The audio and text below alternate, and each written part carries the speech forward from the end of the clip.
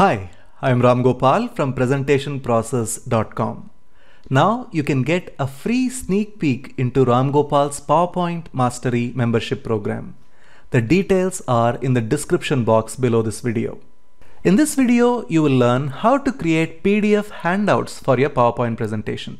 There are times when you do a technical training or some kind of a presentation that requires your audience to remember the information that you're about to present.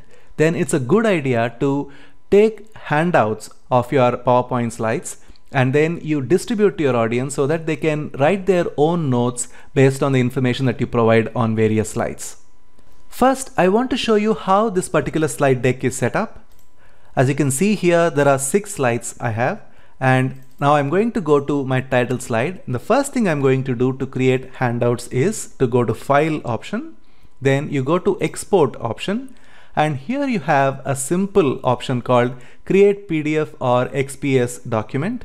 You click on this one called Create PDF or XPS, and as soon as you do that, you get this dialog box. I'm going to save this in my desktop, so let me go all the way here and say this is where I'm going to save my PDF document. So I'm going to say desktop here.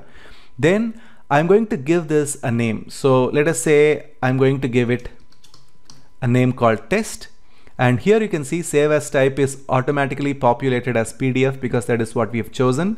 Now you don't want to hit publish, then what you will end up getting is a PDF version of all the slides here. But what we want is handouts. So I'm going to go to this option called options, and that gives me this dialog box, and here I can say publish what? Not slides, but I want handouts. So that is what is the choice I'm going to make. And the way that I prefer to have my handouts is to have 3 slides. As you can see here, we have the slide image on one side, and then there is space available for us to write notes on the right hand side of each of those images. So that is how I want the notes to be, and I'm going to say OK. And then I'm going to hit publish. And as soon as I did that, you can see that PowerPoint automatically generates a PDF document which turns out like this. You have the slide here, and then you have space available for your audience to take your notes, and then you have the second slide, and then the notes, third slide, and so on. So this is how you create your handout, and because this is a PDF document, you can easily mail it to your audience and let them have a printout taken, and you have the date and everything also appear here. And I'm going to close this. So that is how you create PDF handouts for your PowerPoint presentation. Hey, are you looking for an easy to follow, comprehensive and creative PowerPoint training online?